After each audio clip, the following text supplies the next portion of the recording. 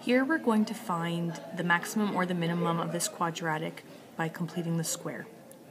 So to start, we see that the x squared term has a coefficient of 2. We want to factor that out of the first two terms only. So we get x squared minus 10x in the brackets, and we leave that minus 48 outside of the brackets.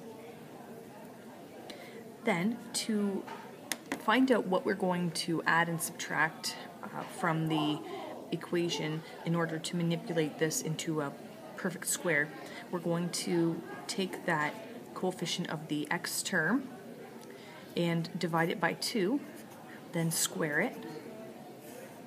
This gives us 25. So we're going to go back to the equation here. X squared minus 10x. We're going to add 25 and then subtract the 25. And don't forget about the minus 48 outside of the brackets. So now we have this simple trinomial in the middle here that is a perfect square. So when we factor that, our factor is going to be x minus 5 squared.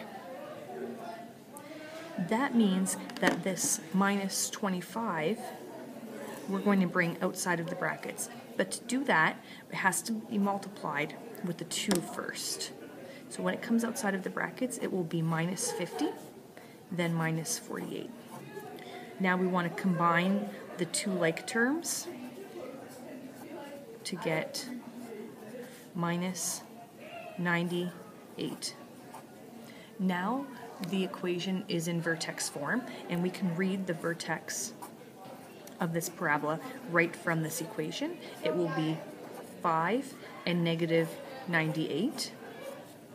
And since the a value of the original quadratic equation is positive,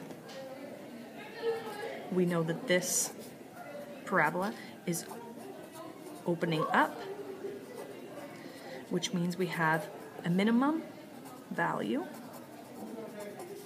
at negative 98.